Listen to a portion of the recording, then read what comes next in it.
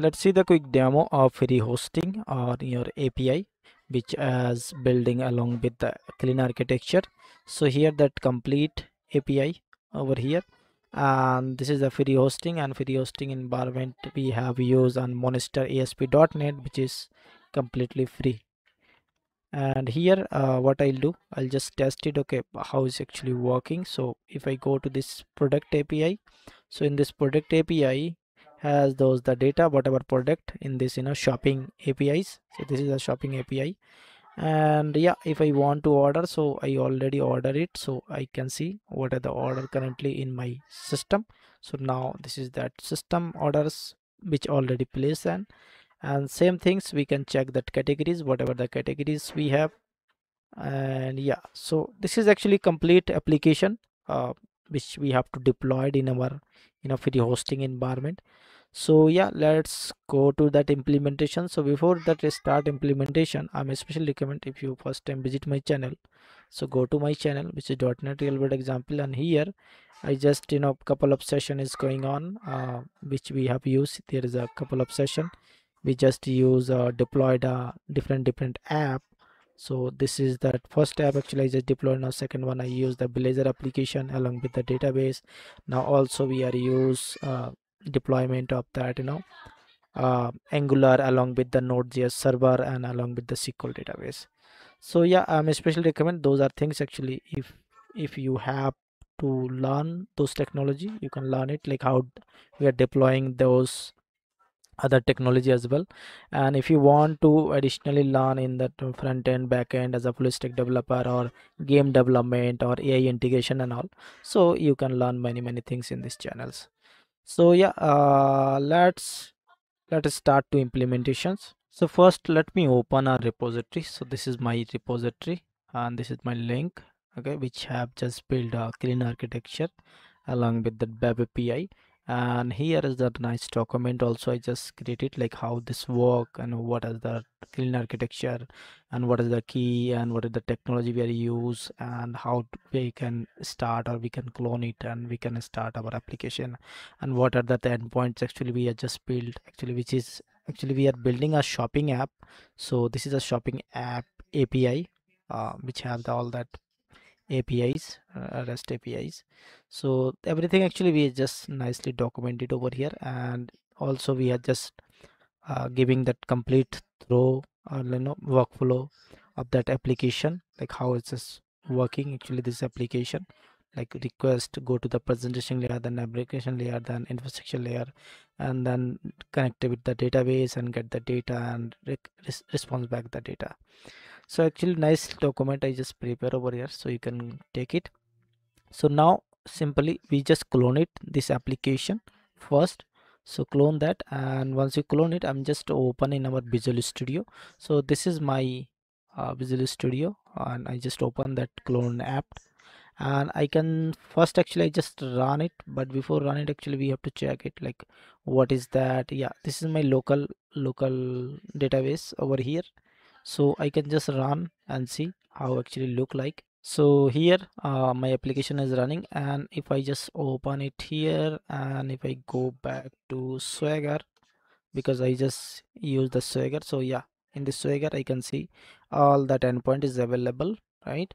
And if I just get that quickly run this any product app product endpoint, so I can able to see that application is getting retrieving the data, right? So that is nice.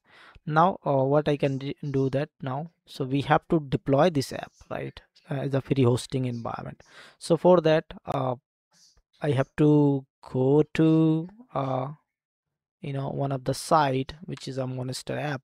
So first we have to open it over here and simply log in, and it is just completely free without any credit card and logged in and nothing actually you have to do that. So simply you just try to log in and that's it.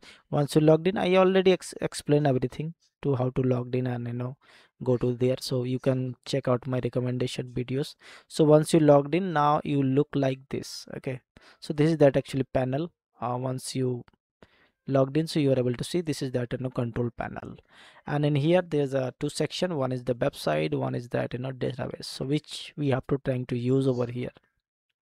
So first we have to create a database. So simply I have to create this here, and I just use this free version. So click that, and over here which database you want to use. I want to use 2022, and simply just continue and just select and create the database. So now your database got created. Now see, this is a free plan, and also it's just creating, and now it's got enabled. So that means your database got created. And if you go to inside this database, so this is that actually the database. I just clicked on database. So here two section, either if you want to access remotely, so you can just enable this one, or if you want to use the local, so you can use it. And this is that complete information of your database server. So that we have to configure in my um, in that place in my configuration over here, right? So yeah, let me just configure that first. So what is my server name? So this is my server name. And yeah, instead of this also, where we have that connection, complete connection string, so we can utilize this also. So show that password, and I can just copy this complete connection string. So copy this and go back to your application, and simply you can change to your connection string. That's it. Okay, so this is one thing we have to do. That second things, actually we required publish profile. So either you can just publish itself over here as a right click on that and publish profile, and then directly you can just drag and drop, right? That we can do, but yeah, I'll just use that using that publish profile. So how I can just create that publish profile? So for publish profile, I need to create a website. Okay, so go to that, you know go to that overview, or not overview, actually that main dashboard. So this is that database section. So yeah, go to that main dashboard. So here that main dashboard, and here I need to create a website where I need to publish my web API, right? So create that new website, and again just create a site over here, and just make it as subdomain name over here, whatever the domain you want. So this is my shop now API. Okay, so yeah, I think that pretty much good. Continue, and if his name is available, so it will create. If not, so they will asking to, you have to you have to change their name. Okay, so now once you're done, now you have to just create, and now it is trying to create our site. Okay, so we need to wait a few seconds to complete them. Okay, now it's complete. So once you complete, now click again on that site and go to inside that. And here one thing actually we have to done, like we have to add a SSL certificate. Okay, so for that we have to use that HTTPS section. Click on that, and in here see here, actually it is a disable, right? So we have to enable. So before enable, actually we have to enable HTTPS. So click on that and click that let's encrypt, and enable that HTTPS. And once you're done, now see, now HTTPS is enabled over here, and forcefully redirect to your HTTPS. To you can just simply enable that. That's it. So this configuration you need your site. So once you're done, now you are good to go, and go back to again that overview. And in here I need to download, or I have to use that publish profile. Okay, so publish profile, see, there's a couple of things over here, like the deploy FTP or web deployment and all, right? So I need this publish profile. So simply I just click that, and in here, so if I want to deploy this web deployment access, so I have to enable. And once you enable, then I can get this, I can use this one. Okay, so simply I can just enable that, and once you enable, now I can just download this file, and I can just use in my some place. So I can use it someplace. And now go back to your Visual Studio, And in the Visual Studio, we can do one thing actually. Before you use that, go to that program.cs file, and if you scroll down, yeah, see, so currently only deb mode, like on the local development mode, actually Swagger is enabled, right? So what I'll do, I'll just comment in this section, so that actually after deployment I want to see that Swagger UI. Okay, so simply I just uncomment it. Actually this is not a right way to production, but yeah, I'll just use for demonstration perspective. Okay, and save it, and now right click on that API project, not any other project, because see, that API project actually reference all that other layers, right? As a clean architecture layer. So I don't need to do anything on other layer, but simply you can just right click over here, publish profile, and go to that import profile, next, and in here I'll just choose that profile which I just downloaded, open it, finish it. Okay, close that. Okay, so once you close, now see your that same profile name is over there, like that URL. So I can just simply copy this URL, and I want to see what exactly now before deployment. So if I just open it, so see, it is nothing, right? So once I deployed, my app should be available. So now go back to your application, and in here you can just simply publish. Okay, so now see, I am able to see it is succeed deployment. Okay, so once you succeed and automatically open it that site, but I can see there's some issue. So that could be a two reason. Actually, might be I missed that configuration, one configuration.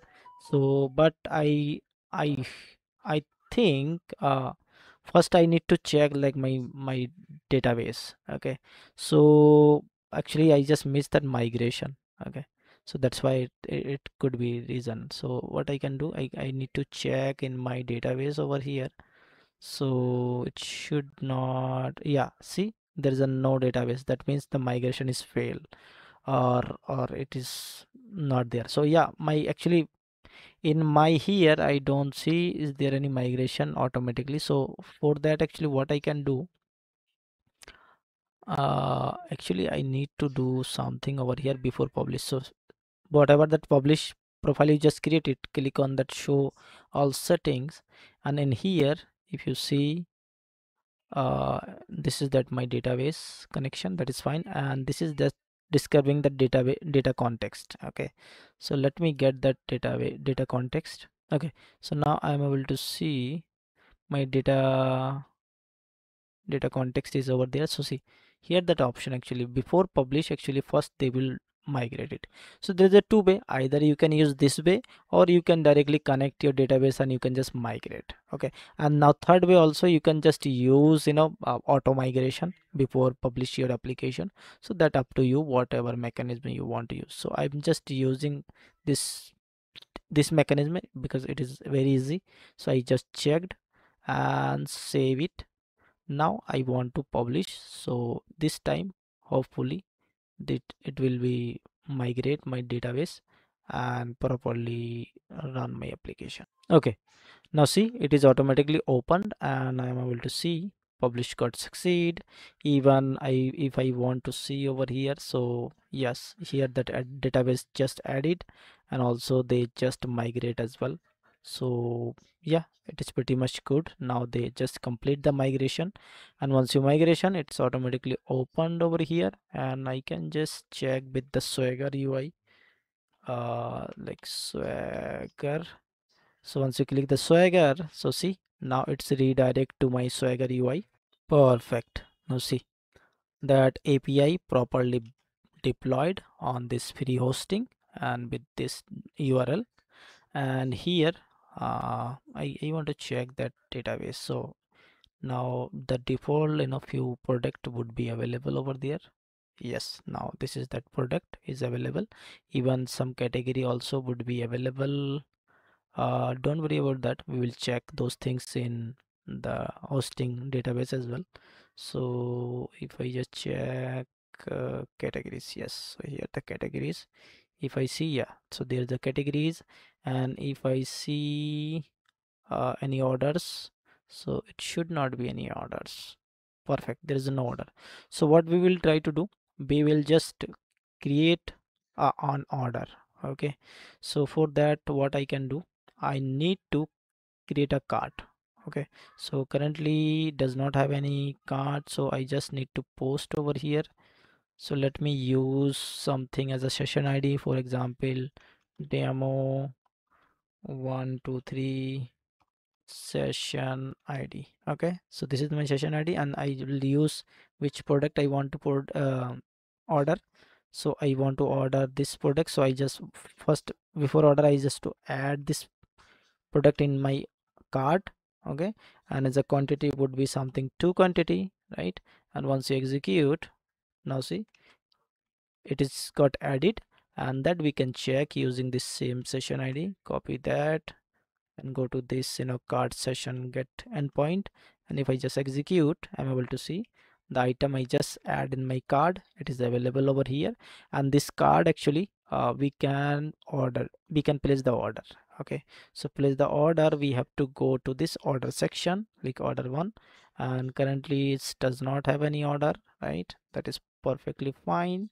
Now we can go to the post endpoint for that order, and in here I can use the session ID, whatever session ID, this is my session ID, and customer email would be like whatever email, kumar.gmail.com. Yes, that is fine, and execute. So once you execute, now it's got created, and once you got created, now we can check my orders. So yes, now I can see the order got placed successfully with this items, and current status is pending. Perfect. So now this API is perfectly working after deployment, right? And same things we can check, we can ensure our database also is on a place or not. So go back to here. So now if I just refresh on here, see, once I go to that overview, let me see. This is that overview section of the database. So if you go to the table section, so whatever the tables actually in this API, so those are automatically created along with the migration history.